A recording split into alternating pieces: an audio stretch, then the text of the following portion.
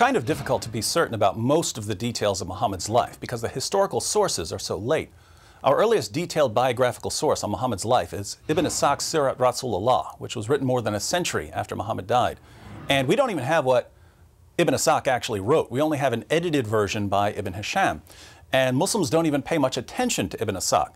The sources they used to learn about Muhammad, their main hadith collections, were written 2 to 3 centuries after he died. So we're dealing with some very late material. But if we take the Muslim sources at face value, the story of Muhammad's life goes something like this. He was born around 570 AD in a city called Mecca in what is now Saudi Arabia. His father, Abdullah, died before he was born, and his mother, Amina, died when he was 6 years old. After the death of his grandfather, Muhammad was raised by his uncle, Abu Talib, leader of the Banu Hashim clan. While he was still young, Muhammad began working in the Meccan caravan trade, which put him in contact with diverse religious traditions. When he was 25, he married a wealthy widow, Khadija, who was 15 years older than he was. With more leisure time, Muhammad developed the habit of retreating to a cave on Mount Hira for prayer and reflection, as was common for the polytheists of the Meccan Quraysh tribe. So it seems that Muhammad was very interested in religious matters long before anyone believed he was a prophet. During one of his yearly retreats, Muhammad became convinced that a jinn or a demonic spirit had possessed him and had ordered him to recite some verses. The verses said, "Read in the name of your Lord who created man from a clot of blood. Read, and your Lord is most generous, who taught by the pen, taught man what he did not know." These words are now found in the Quran, chapter 96, verses 1 through 5. So this is when Muhammad started receiving revelations that would eventually become the Quran. But again, he didn't think that they were revelations at this point. He thought that he was possessed by some sort of poetry demon.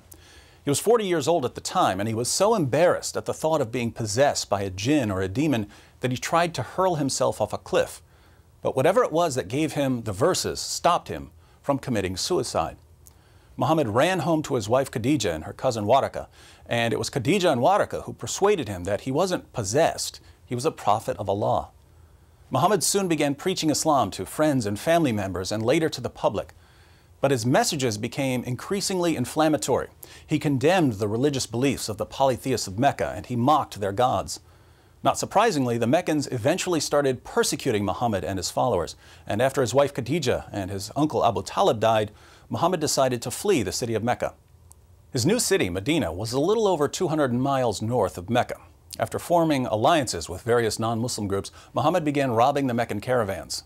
These attacks eventually led to a series of battles with Mecca, the Battle of Badr, the Battle of Uhud, and the Battle of the Trench. As war booty poured in, so did new converts. The growing Muslim army allowed Muhammad not only to subdue Mecca, but to subdue the rest of Arabia as well.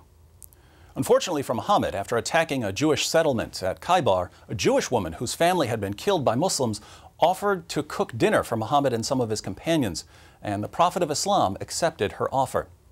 But the food she gave him was poisoned. Muhammad spit the food out, but according to Muslim sources, the poison caused some sort of internal damage, which led to severe pain and ongoing medical problems. Muhammad suffered an agonizing death a few years later in 632. So to put all of this together, we can divide Muhammad's life into 3 main periods. There's the time before he claimed to be a prophet. This would be 570 to 610. There's his time in Mecca after he claimed to be a prophet. This is 610 to 622. And there's his time in Medina as a prophet. This is 622 until his death in 632.